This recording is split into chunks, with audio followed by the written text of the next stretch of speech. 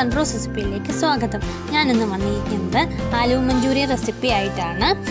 നമ്മുടെയൊക്കെ വീട്ടിൽ കോൺഫ്ലവർ ഒന്നും ഉപയോഗിക്കാതെ തനി റെസ്റ്റോറൻറ്റ് സ്റ്റൈലിൽ ഇതെങ്ങനെ തയ്യാറാക്കുന്നതെന്ന് നമുക്ക് നോക്കാം. അതിനുവേണ്ടി ഞാനിവിടെ എടുത്തിരിക്കുന്നത് 4 ഉരുളക്കിഴങ്ങാണ്. ഇനി നമുക്കിതൊന്ന് കട്ട് ചെയ്തെടുക്കണം. അപ്പോൾ ഞാനിത് എങ്ങനെയാണ് കട്ട് ചെയ്യുന്നതെന്ന് നിങ്ങളെ ഒന്ന് കാണിച്ചു തരാം. ഞാനിവിടെ ചെയ്യുന്നത് കിഴങ്ങിൻ്റെ 4 സൈഡും ഒരേ ലെവലാക്കുകയാണ്. എന്നിട്ട് അതിൻ്റെ നടുക്കുവശം ഏകദേശം ഒരു സ്ക്വയർ ഷേപ്പിൽ ഞാൻ കട്ട് ചെയ്തെടുക്കുകയാണ് ചെയ്യുന്നത്. നമുക്ക് ഈ കിഴങ്ങൊന്ന് വറുത്തെടുക്കണം. അതിന് വേണ്ടിയിട്ടാണ് നമ്മൾ ഇത്രയും വലുപ്പത്തിൽ കട്ട് ചെയ്തെടുക്കുന്നത്. കിഴങ്ങെല്ലാം ഞാൻ കട്ട് ചെയ്ത് ഒന്നും കൂടി ഒന്ന് കഴുകി എടുത്തിട്ടുണ്ട്. കാരണം അതിൻ്റെ സ്റ്റാർച്ച് പോകണം. അതുകൊണ്ടാണ് നമ്മൾ പിന്നീട് ഒന്നുകൂടി ഇത് കഴുകുന്നത്. നമുക്കിനി ഇതൊരു പാത്രത്തിലേക്ക് ഇട്ട് കൊടുക്കാം. കിഴങ്ങൊന്ന് വേവിക്കാൻ വേണ്ടിയിട്ടാണ്. നമുക്കിനി ഇതിലേക്ക് ആവശ്യത്തിനുള്ള വെള്ളം കൂടെ ചേർത്ത് കൊടുക്കാം.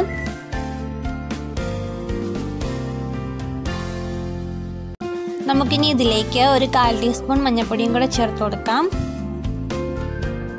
ഇനി നമുക്കിതിലേക്ക് ആവശ്യത്തിന് വേണ്ട ഉപ്പ് കൂടി ചേർത്ത് കൊടുക്കാം. ഇനി നമുക്കിതൊന്ന് അടച്ചു വെച്ച് ഒരു 5 മിനിറ്റ് വേവിക്കാം. 5 മിനിറ്റ് ആയിട്ടുണ്ട്. നമുക്കിതിൽ നിന്ന് കിഴങ്ങൊന്ന് മാറ്റിയെടുത്ത് വെക്കാം. കിഴങ്ങ് ഒരു 5 മിനിറ്റ് കൂടുതൽ വേവിക്കേണ്ട ആവശ്യമില്ല. കാരണം നമ്മളത് വറുത്തെടുക്കുന്നുണ്ട്. അതുകൊണ്ട് കിഴങ്ങ് ഒരു 5 മിനിറ്റ് വേവിച്ചാൽ മതി.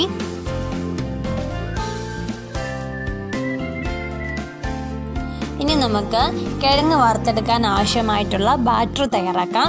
അതിനുവേണ്ടി ഒരു ബൗളിലേക്ക് മൈദ ഇട്ട് കൊടുക്കാം. ഞാനിവിടെ ഒരു 4 ടീസ്പൂൺ മൈദയാണ് ചേർത്ത് കൊടുക്കുന്നത്.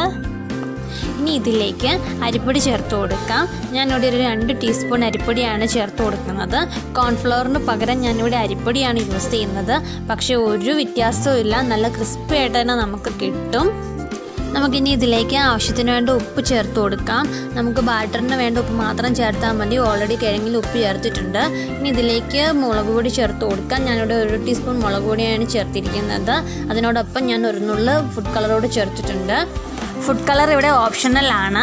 ഇനി ഇതിലേക്ക് ഇഞ്ചിയുടെയും വെളുത്തുള്ളിയുടെയും പേസ്റ്റ് ചേർത്ത് കൊടുക്കാം. ഞാനിവിടെ 1 ടീസ്പൂൺ പേസ്റ്റാണ് ചേർത്ത് കൊടുക്കുന്നത്. ഇനി ഇത് നമുക്ക് മിക്സ് ചെയ്യാം. അതുപോലെ ഇനി ഇതിലേക്ക് കുറച്ച് വെള്ളം ഒഴിച്ച് നമുക്ക് മിക്സ് ചെയ്ത് ബാറ്റർ റെഡിയാക്കണം. വെള്ളം ഒരുമിച്ച് ഒഴിക്കരുത്. കുറച്ച് വെള്ളം ഒഴിച്ചൊന്ന് മിക്സ് ചെയ്യുക. പിന്നെയും കുറച്ച് വെള്ളം ഒഴിച്ച് ഒന്നുകൂടെ മിക്സ് ചെയ്യുക. അങ്ങനെ മാത്രമേ ഇത് ബാറ്റർ റെഡിയാക്കാവുള്ളൂ.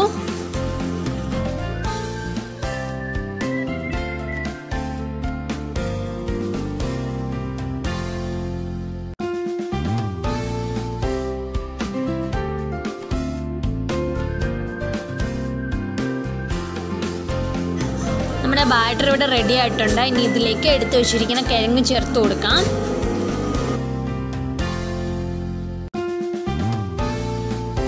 ഇത് നന്നായിട്ടൊന്ന് മിക്സ് ചെയ്യണം. കിഴങ്ങ് ഉടഞ്ഞു പോവരുത്.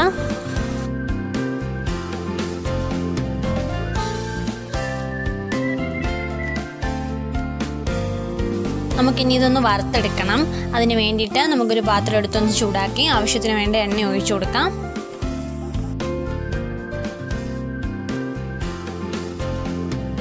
എണ്ണ ചൂടായോ എന്നറിയാൻ നമുക്കിതിലേക്ക് കുറച്ച് ബാറ്റർ ഒന്ന് ഒഴിച്ചു കൊടുക്കാം.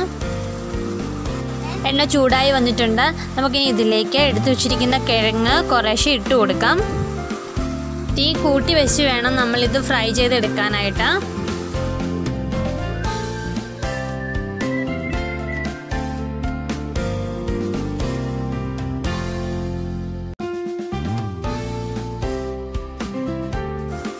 ഇനി ഇത് നന്നായിട്ട് മൂപ്പിച്ചെടുക്കണം.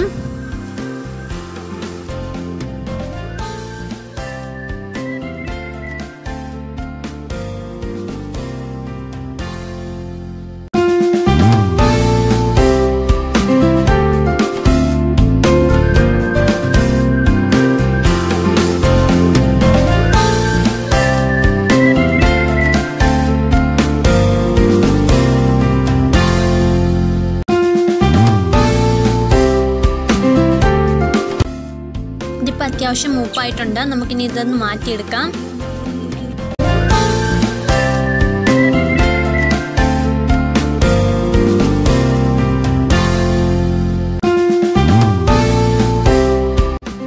ഇതുപോലെ തന്നെ നമുക്കിതെല്ലാം ഒന്ന് വറുത്തെടുക്കണം.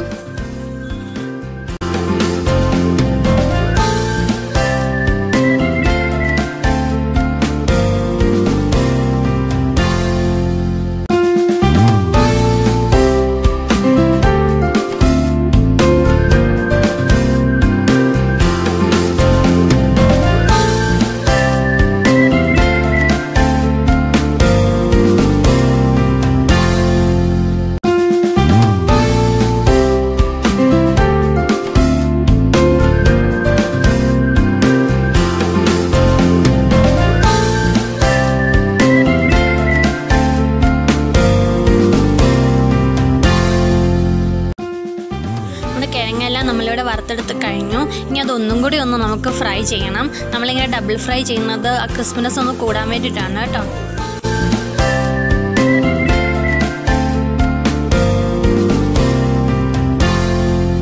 നമ്മുടെ കിഴങ്ങെല്ലാം എൻ്റെ നല്ല ക്രിസ്പി ആയിട്ടുണ്ട്. നമ്മുടെ ഡബിൾ ഫ്രൈ ഇവിടെ കഴിഞ്ഞു. അപ്പോൾ നമുക്കിതെല്ലാം ഒന്ന് മാറ്റി വയ്ക്കാം. ഈ ബാലൻസ് ഒന്നും എണ്ണ കളയണ്ട. നമുക്ക് ഈ എണ്ണയിലേക്ക് തന്നെ ഗ്രേവി തയ്യാറാക്കാം. അതിനുവേണ്ടി ഞാനിവിടെ വെളുത്തുള്ളി ചെറുതായി അരിഞ്ഞത് 1/2 കപ്പ് ചേർക്കുന്നുണ്ട്. വെളുത്തുള്ളി എത്ര എടുത്താലും കുഴപ്പമില്ല, അത്രയും ടേസ്റ്റ് കൊടുത്തുള്ളൂ. ഇനി ഇതിലേക്ക് നമുക്ക് സവാള കട്ട് ചെയ്ത് ഇട്ട് കൊടുക്കണം.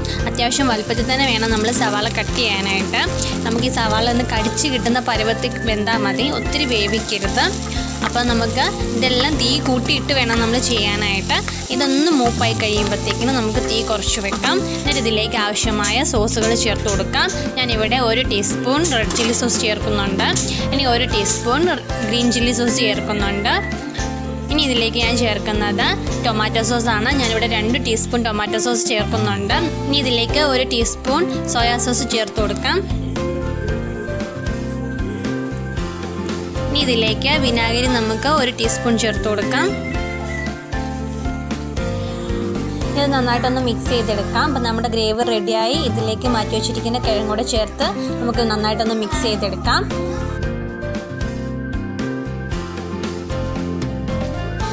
നമ്മുടെ ആലു മഞ്ചൂരിയൻ ഇവിടെ റെഡി ആയിട്ടുണ്ട്.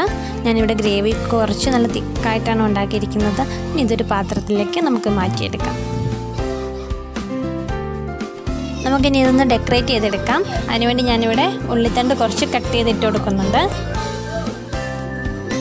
അപ്പം നമ്മുടെ ആലു മഞ്ചൂരിയൻ റെസിപ്പി എല്ലാവർക്കും ഇഷ്ടമായെന്ന് വിചാരിക്കുന്നു. അപ്പോൾ എല്ലാവരും ട്രൈ ചെയ്ത് നോക്കണം. വീഡിയോ ഇഷ്ടമായെങ്കിൽ സബ്സ്ക്രൈബ് ചെയ്യാനും മറക്കരുത്.